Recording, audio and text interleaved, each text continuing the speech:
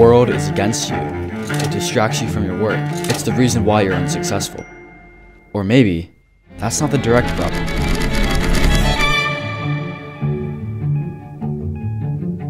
So what is the problem then? How come some people can work for 10 hours straight, while you can barely even open your computer without finding yourself on YouTube 10 minutes later? Well, I used to have a similar issue. For years, I wanted to be the greatest YouTuber of all time. I wanted to surpass Mr. Beast and take over. But I had one problem. I rarely posted videos. There was something preventing me from starting, and that something was my phone. I was the average TikTok addicted teen. Every time I sat down to brainstorm video ideas, I would find myself scrolling for hours, just to snap back into reality, completely unhappy with the time I wasted. And the worst part was, I kept doing it, day after day after day. I thought that the problem was TikTok, so I blamed the app for how addicting it was.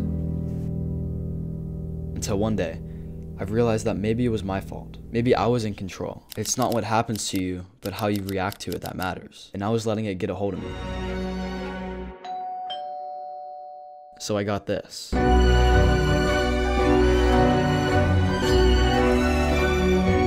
This is a book about breaking bad habits and creating good ones. I studied it for a month because no one else is gonna fix this problem for me.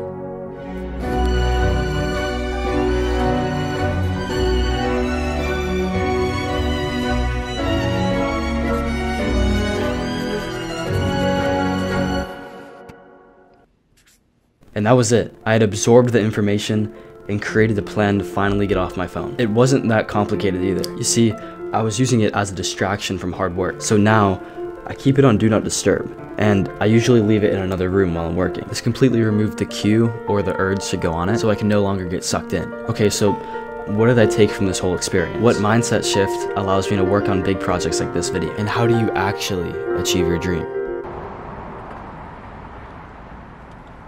And frankly, getting what you want is simple.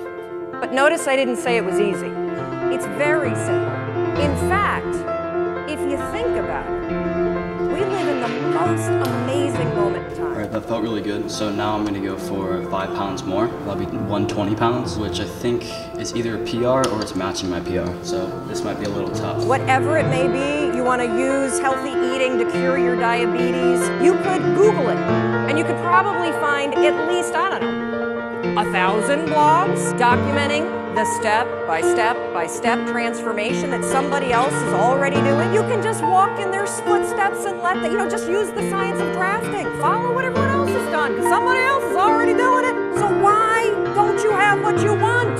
The secret to outworking everyone isn't that complicated. Whether you have bad genetics, a messed up childhood, or just consider yourself unlucky, you can still change your situation. But you have to accept that most things are in your control. Your phone addiction can be fixed if you just decided to figure out how to fix it. Your videos will get more views once you stop blaming the algorithm. And you'll hit the PR when you make a genuine effort to get stronger. I mean, what's the worst that can happen if you actually tried to be better? So take responsibility for your life, for your failures, and for your successes. And only then, you realize how powerful you truly are.